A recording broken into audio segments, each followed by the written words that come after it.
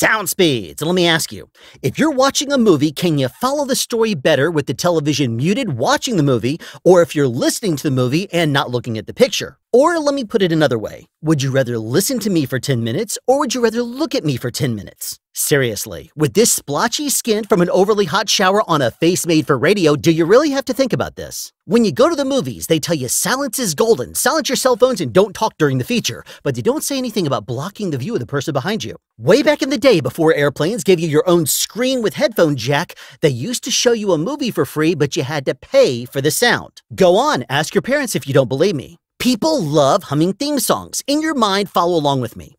The Imperial March, Darth Vader's theme. Jurassic Park's theme. The Game of Thrones theme.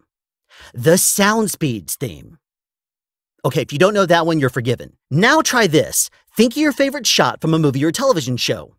Now hum that. That right there is what you call a buzzkill. Perhaps I'm not being fair. In a nightclub, do you dance to the music or the light show? Consider this then. There were no Academy Awards until sound was added to movies. Go on YouTube, you know you want to fact check me on that one. Just remember this, sound without picture is radio. Picture without sound is just surveillance. What's the point that I'm making here? Look away from the screen. Sound is essential. And notice you didn't have to look at the screen to get the message.